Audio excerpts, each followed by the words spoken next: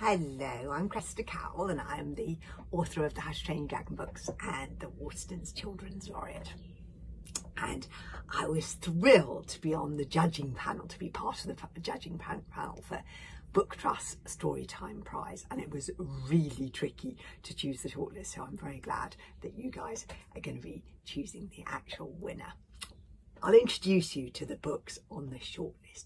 There was such a great range, and these are all wonderful books, I think, to read aloud. The first one is I Am a Tiger by Cowell and illustrated by Ross Collins. I think that this one is going to be heaven to read aloud because the mouse is always saying, I'm a tiger, I'm a tiger. And I think that children will really love that. They'll love knowing that the mouse isn't a tiger, because so often children are wrong about stuff or being told stuff by the adults. So this will really tickle their sense of humour. They'll be able to say, no, the mouse isn't a tiger. I think that'll be really good fun to read. The second one is B is for Baby by Atin UK and illustrated by Angela Brooksbank. I think we all love this one because of the stunning illustrations and the really simple but lovely, gentle story. That I could show you them all, but look at this beautiful illustration of the baobab tree with the little the kid in the bicycle there. This was just so beautifully done, and I think it really made me want to go to Africa. I think this will be a really lovely one to read aloud. B is for butterfly, B is for bird, B is for beautiful, B is for bananas. I think the child will love that when the baby is discovered in the basket of bananas. That's a beautiful one. The third one was My Hair, written by Hannah Lee and illustrated by Alan Fatimaharan. And this was a very joyful book. I loved the illustration again, and I think children will absolutely adore the crazy hairstyles in this book.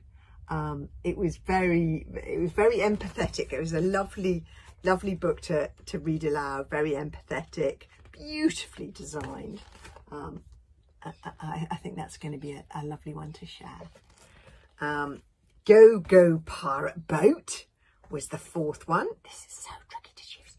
Go Go Pirate Boat by Katrina Sharman and text by Katrina Sharman and illustrated by Nick Sharratt. Nick Sharratt's illustrations are always wonderfully direct, and children really love those illustrations. It's got a lovely rhyme to it. Go, go, pirate boat across the salty sea. Raise the anchor, hoist the sail. It's a pirate's life for me. We were trying to look for books that were fun to read aloud, and this is definitely one of them. Splash, splash, splash the wave. Waves rock us side to side. Grab the ropes and hold on tight. What a bumpy ride. I can see people enjoying reading that one aloud with kids. The fifth one was This is Owl by Libby Walden and illustrated by Jackie Lee.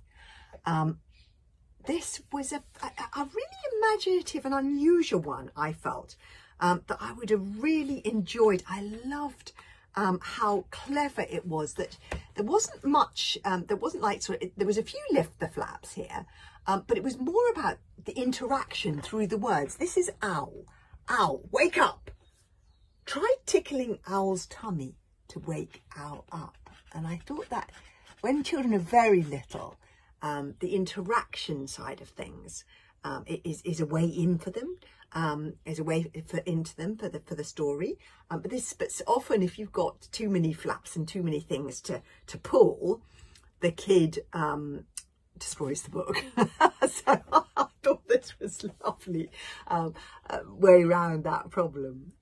It's really beautiful, simple illustrations of the owl's eyes, and a lot of the illustrations would be so lovely to share with a little one. And the last one was 1, 2, 3, Do the Dinosaur by Michelle Robinson, text by Michelle Robinson and illustrated by Rosalind Beardshaw. And this lovely rhyming text, beautiful illustrations. I love the little kid in the dinosaur suit.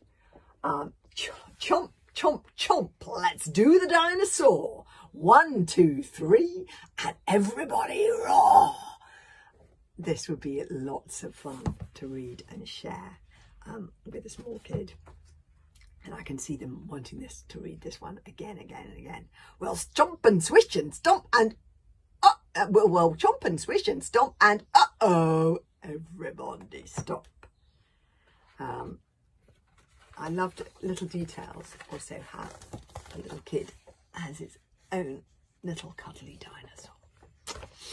So that's the shortlist. As I say, I'm so glad I don't have to choose. It was a really, really strong list of books to choose from, and I hope you enjoy reading them aloud.